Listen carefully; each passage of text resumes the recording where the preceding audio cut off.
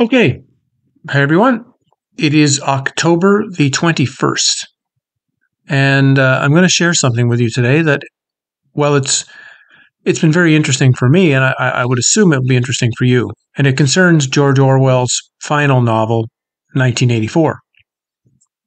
Like you have probably come to believe a certain viewpoint of what this novel is, what Orwell was writing, what its message is. Given the circumstances of our current moment, I decided, well, maybe it's a good time to go back and read 1984. And I'm very glad I have, because it's not the book I thought it was at all. To the point that I almost feel like I have never read it. Or perhaps I've only read it in the past in a hunt and search manner, because the book is about something completely different. Everyone thinks the book is a view of a dystopian, controlling future. Actually, the book is being written about the present. The book is being written about the situation in 1948, 1947, 1948 when he was writing, and not just about Stalinist Soviet Union, which is, again, what a lot of people thought he was writing about. No, he's writing about everywhere in the world. Particularly, he's writing about England, not about the Soviet Union. The fact that the book has a future setting to it is only an indication that everything that would need to have the future that does exist in the book can only happen because all of those things already exist in the present. All of the key things that are important for the creation of the systems of Oceania, right? They're already there. They're already existing in 1947 England. There was already control of thought. There was already a continuous war, overconsumption, lack of beauty, lack of eroticism, the lack of trusting one's own feeling, being watched and monitored. Yes, it's all changed and improved and been modified and gone into deeper modes because of technology and the advances of technology, but things were in place at that moment in time. So that's the big reversal when you start reading 1984. At least it's about two different. You can think of 1984 as two different books now. That's kind of how I see it. There's a midpoint in the book. And what's interesting, it's the second half of the book that everyone seems to remember most, which is once Winston Smith gets a hold of the book, what you might call the information from the rebellious side that's giving the detail of the structure of the world of Oceania, of Big Brother, of Doublethink, and then the time he spends in the torture chamber and the re-education center. That's what everyone remembers. But really, the first half of the book is more important because it's the first half that's giving the underlying foundations that allow such a thing to happen.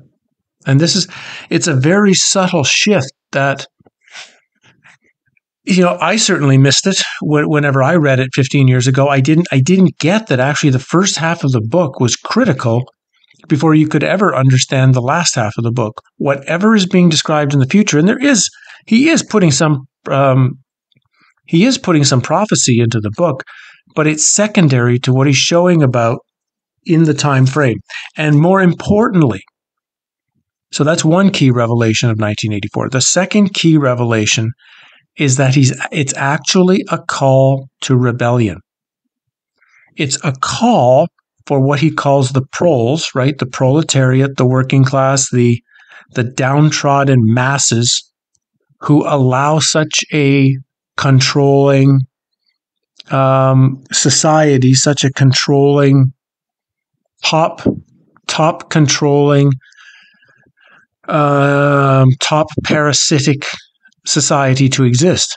It's because the proles are not in rebellion. However, he also says that the proles will never rebel. There will never actually be a rebellion, even though in the book, he's actually calling for it and say if there isn't a rebellion, the rest of 1984, the second half of the book, is what you will wind up with. He's kind of writing the book, at least this is my feeling, he's writing the book at a moment of time when he feels there still is some sort of chance of rebellion in the world. And that he's writing it, I guess not so much that he even thinks that it will happen. He's just writing it because he's saying it could happen, and if it could, it would happen now. And that if it doesn't happen now, it won't. I think that's a big part of his writing. So he's prophetic.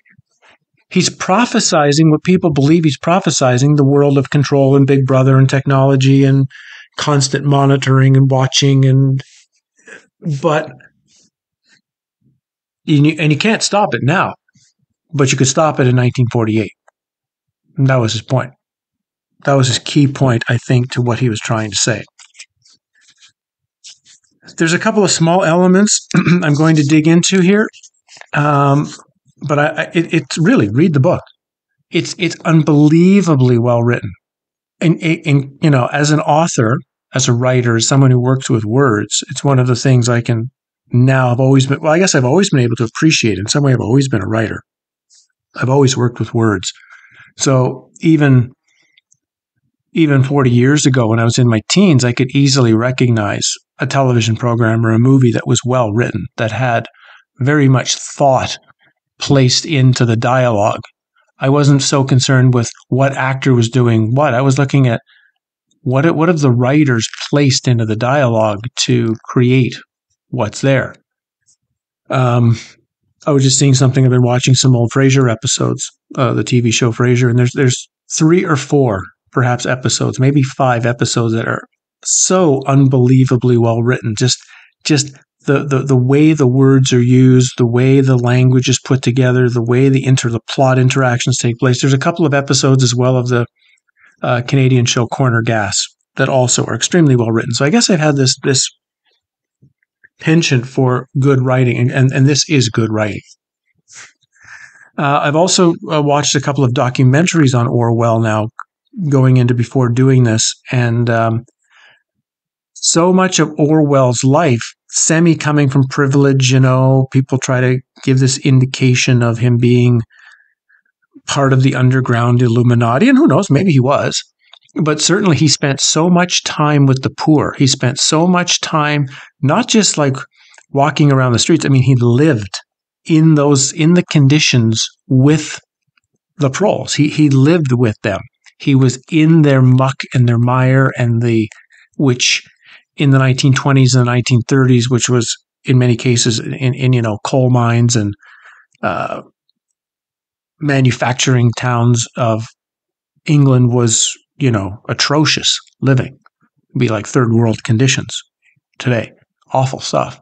And he lived through this. So what became 1984 is presented out of his own experience, and what he's seeing, this sort of the mass of humanity that those at the top see as simply cattle and basically just slaves to produce the extreme comforts that they want. That's all that they see the masses. That's all they've ever seen the masses as being. But in some way, Orwell was seeing the possibility of what the masses could do if they could ever rise a bit and see clearly the situation of the reality that they were in.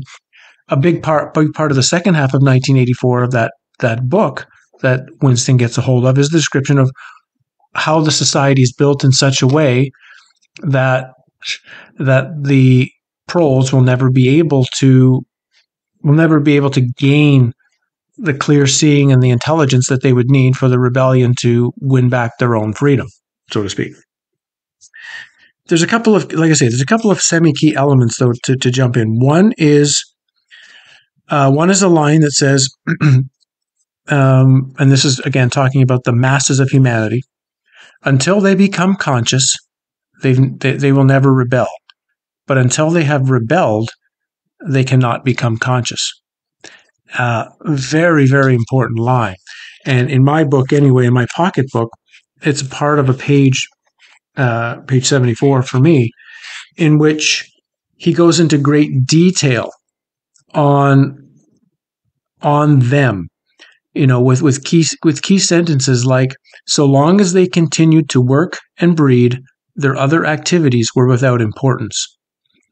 The party taught that the proles were natural inferiors who must be kept in subjugation like animals by the application of a few simple rules. Left to themselves like cattle turned loose on the plains of Argentina, they had reverted to a style of life that appeared to be natural to them, a sort of ancestral pattern. They were born, they grew up in the gutters, they went to work at 12, they passed through a brief blossoming period of beauty and sexual desire, they married at 20, they were middle-aged at 30, they died for the most part at 60. Heavy physical work, the care of home and children, petty quarrels with neighbors, films, football, beer, and above all gambling filled up much of their minds. To keep them in control was not difficult. A few agents of the thought police moved always among them, spreading false rumors and marking down and eliminating the few individuals that were judged capable of becoming dangerous, but no attempt was made to indoctrinate them with the ideology of the party. Now, I also think there's something else being said here about what the party is, what Big Brother is, what the thought police is, and in fact, what the whole last section of the book is, but that's would be for another video or things I'm doing upcoming. It's this one. I just want to talk about the first part of the book, the first sort of change that you'll see it differently.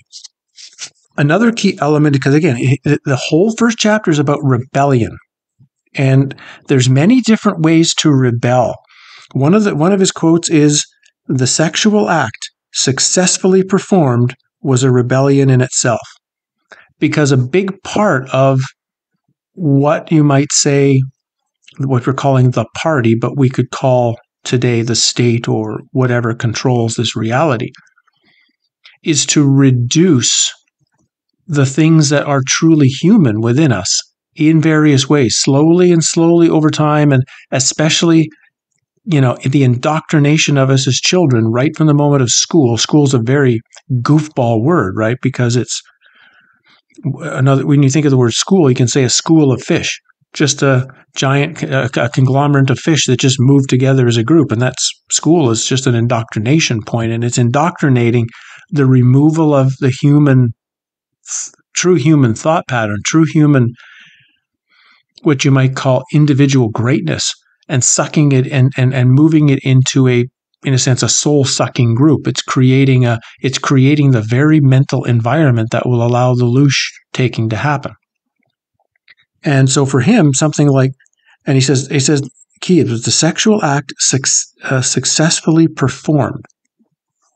So it's not just having sex. That would be, again, part of the indoctrination. So it's another example of something he's describing, that there's certain human ways of being that will create a deeper connection to that which we really are, which, of course, as soon as you do that, every little moment is then a disconnect from the entire system that's constantly being placed over us.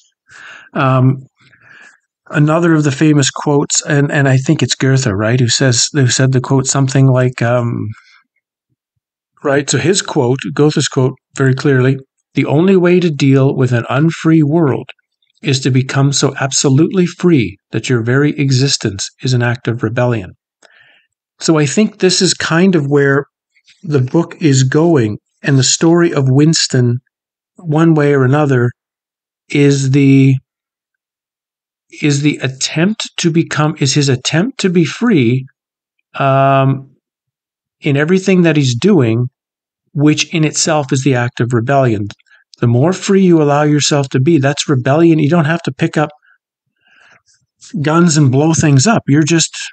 Your attempt at freedom, your attempt at your complete ultimate freedom is the true act of rebellion within this reality. A lot of that first part of the book is also going through, of course, the erasure of the past, or not even the erasure. It's the erasing and the reinventing, representing the past so that the present that is wanted to be said is what will be true. What you will find if you go looking in the past will only be what the present tells you it's supposed to be. And again, he's not talking about the future, even though you might say the system has gotten better at it because of technology. That's always been going on. The past has always been invented. And in fact, because we don't really know anything about, we know nothing about the past, zero. As all of the work I've done with exposing the expositions and all the work that's being done on what's called the mud flood, Tartaria, whatever you want to call it, even through all my work with ancient Egypt, it's indicating very clearly we have no clue about the past, zero. And whatever's being presented to us is just it's a made-up story. Every time you look into it, even when we just wrote the hockey book, someone say, why did you just spend all this time writing a hockey book? Well, I wrote it because I liked it, actually. It was like, why did you build a deck? Why did you fix your car? Why did you, something I like to do. So but in the course of doing that, I realized, here's another part of history that's obviously made up. It's not true. What is true, I don't know, but it's not the story that we get presented. And he's already telling you that. And he's telling you subtly in here that what you think the 1800s was, that's kind of the time frame specifically he's touching on mostly. He's telling you it's made up. He's telling you it's a lie. All that is in, and more, is in the first half of the book. And like I say, in an extremely well-written, very clear kind of language. If you have 1984 at home and you haven't read it for a while, I highly recommend pick up the book, reread it, and just for the sake of testing my argument, look through it again as though, what if Orwell's not trying to tell you about a scary dystopian future per se, he's trying to tell you about the scary present, the time he's actually and everyone is living in. The people who would be reading the book when it first came out, this is their reality. And whatever the reality we've got now is only here because those in 1948 didn't see through the system of deception and lies that was upon them, and in their great chance of rebellion, didn't do anything. I just finished listening today to a part of one of Mark's Forever Conscious Research videos that he did with Dan. What's Dan? With the Overwatch channel, right?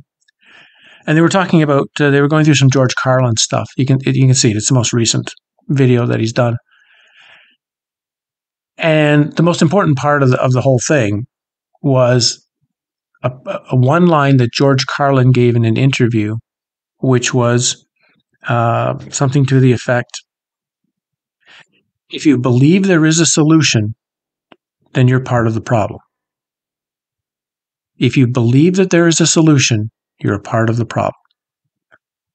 And that is one of the biggest, or that's maybe at the top. I mean, he's brilliant. George Carlin just presented one way or another a piece of the soul trap without even realizing that that's what he was doing, because I don't think he necessarily believed in a soul trap or reincarnation or any of these things that are going on, right? But he could see the way that the reality was structured and the stupidity of it and the fact that it will never get better. That this reality has always got worse and worse and worse and worse. And that's the one thing the rewriting of history is doing. The rewriting of history has to make history look terrible. It has to try to present it in such a way so that people look in the mirror and say, we're the best. Look at how we've evolved. Evolution and history absolutely go together. In fact, the history we know of can't exist until Charles Darwin. Literally, Charles Darwin and history go together. That concept of an evolving species and it always getting better. That's a key part of evolution. It's always getting better. That's how history is built. History is built on that to show people in the past, dimwit, idiot, savages, living in squalor, dragging stones with ropes, not having dishwashers and machines and whatever, and so they're inferior. When Of course, that's nowhere near the truth. That is the truth that's required so that people don't look at the shitty existence they've got or realize that things were actually probably 1,000 times better 1,000 years ago on all levels, spiritually, mentally, emotionally, from the standpoint of power, existence, energy, vitality. Everything is always going downhill. And the belief that you can fix it, the belief that it even can be fixed, is one of the ways that this thing keeps continuing and spiraling into the quicksand. So that little quote from George Carlin that Dan and Mark brought in that video was it ties in with 1984 because it's kind of what he's saying. He's saying, this was your time, but it's not going to happen. He knows he's writing it, even though saying the world needs a giant rebellion in 1948, but he gives a whole lot of reasons of why it just can't happen. It's just not going to happen. And the end result will be the rest of what he describes in 1984, which is where we are. And which makes the discussion of the soul trap and the discussion of all this so important because it indicates, well, then, where should we put our energy and our focus? And of course, the only place to put our energy and our focus is turning it withinward, turning it towards our true self, turning it towards ultimate truth, ultimate freedom, and ultimate knowledge, ultimate clarity, so that we can totally return to what we are. There's no other value or purpose in this place. Everything else is a distraction. And we have to see that we can be of value here, and we can be of help here, and we can be of use here, and we can be of friendship here, but it's not going to make here better. It's just going to make the journey for hopefully us and a few others that we associate with not so much better per se, or not so much happier, but clearer, more focused, more intent, and raising the possibility that we will all, who are, you might say, in our circle of friends, reach our ultimate goal. It's all there in 1984 as far as I'm concerned. So I would go and read this book if you have it around, or if you don't, pick it up somewhere.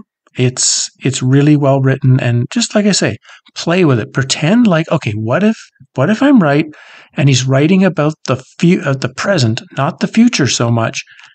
How does and writing about what would then be not the past of the book, but the past of those in 1948 reading that book. I think you might see, especially the first half, you might see it as very different than what you may have always thought the book was. I'll leave it there. Thanks everybody for joining. Always working on new projects, always working on new stuff. For those of you, particularly from Canada, who are interested in the hockey book, it's still, for some reason, it's very slow getting to the bookstores in Canada, which is very strange. I don't know why that is, but I've been in contact. It should, within the next week, should be fully available at all the Canadian booksellers. And we'll move on from there. I did a couple of more conversations with my friend Norio Kushi. That's over on my locals channel, so you're always welcome to go over there and join that and hear what Norio has to say. And as always, be ready, be alert, be clear, and as the craziness appears in the world around us, use it to go inward and find more inner sanity. Cheers.